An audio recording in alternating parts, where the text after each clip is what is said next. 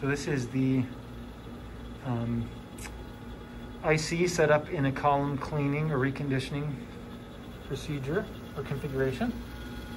Here's the line that is drawing in this case it's not waste, it's a DI, sorry for the bad labeling. So that pulls the DI up here into the valve or into the pump, and then it comes out of the pump over here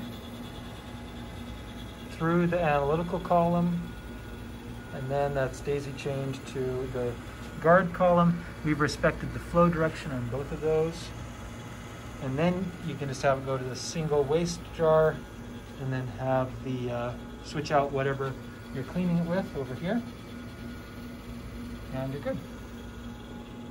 Make sure to follow the flow rates that are recommended for the specific column that you have. You can always find the information on the little tags.